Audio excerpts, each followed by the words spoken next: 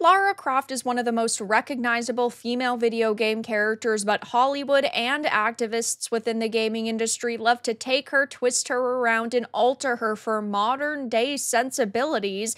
And now, despite the negative reviews and seemingly poor viewership, Tomb Raider: The Legend of Lara Croft is getting a second season. So this did not go over well with Tomb Raider fans. As you can see, even the critics didn't love it. They gave it a 73, which isn't terrible, but it's still not great, though audiences gave it a measly 33%, because when you have a character like Lara Croft, we just have very high expectations. She was a crybaby, she was kind of a softie.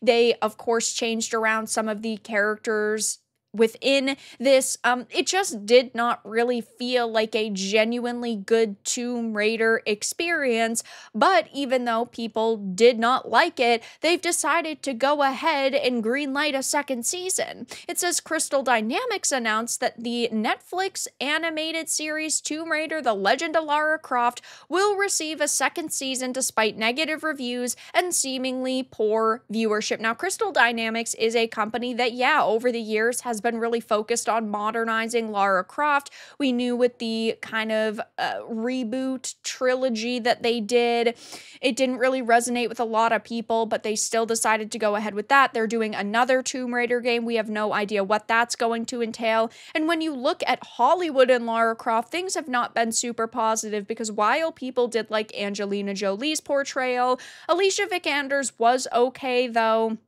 she still wasn't quite the Lara Croft of our dreams, and Phoebe Waller-Bridge, who is a raging feminist, is also going to be working on the Amazon series, and that's got a lot of red flags surrounding it too. She said that, you know, in the creatives rooms, they're talking about how they're going to write her and who they're going to cast, because a large-chested woman wouldn't really be able to be a Tomb Raider, because she has to squeeze into small spaces. Like, it's unrealistic, which is fucking absurd. And at least with an animated like this, they could have gone for any type of design. They could have, of course, made it a less realistic portrayal, more in line with the video game, something that people actually would have wanted. And while I like Haley Atwell and thought she did a pretty good job with what she was given, it still wasn't the Tomb Raider of our dreams. So now, in a blog post to the Tomb Raider website, it announced, "We're thrilled to announce that season 2 is confirmed." Now, this kind of reminds me of the Velma situation, because with Velma, season 1 did god-awful for viewership, for ratings. Basically, everybody hated it, yet they still went ahead with the season 2, I think, because they initially had one big season and they decided to split it into 2 so they could continue to try to milk viewership over a longer stretch of time. And that's what I think they actually did here, that they had either one big season or they had to fulfill contracts, so they split it in half, or they just are making a season 2 because they wanted to fulfill those contracts. Like, I do not think that really a lot of thought went into this second season, because it's not getting amazing viewership. It doesn't have great ratings. It's not like there's some positivity surrounding it. People really don't have a lot of hope going into a season 2.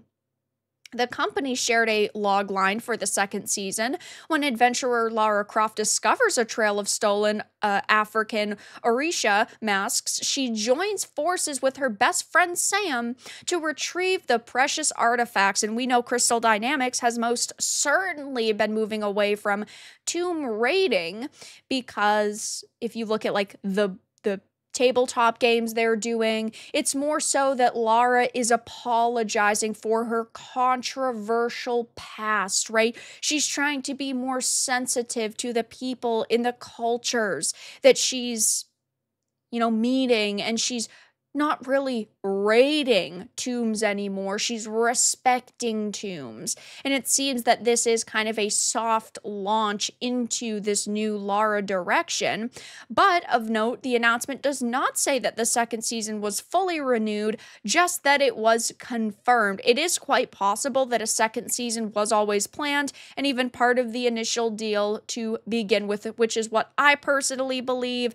I think that was their idea from the get-go. And of course, course, while I do not think that Lara Croft is in the best place right now, and Tomb Raider in totality is in the best place right now, I'd love for them to turn it around, though I just don't really see that happening at this point in time. Netflix sucks. Crystal Dynamics sucks. We're seeing a kind of modern Tomb Raider series that a lot of people didn't resonate with. I don't expect them to go into season 2 and make things 100 times better. I think it would have been better off if they completely scrapped it and they just left it as a single season, but that's not what they're doing. And despite negative reviews and poor viewership, it is getting a second season. But that's all that I really had to discuss in this video. Let everyone know your thoughts in the comments below. If you enjoyed this, give it a like, and if you didn't, give it a dislike. I appreciate your support either way, but I'll talk to you all again in the next video really soon.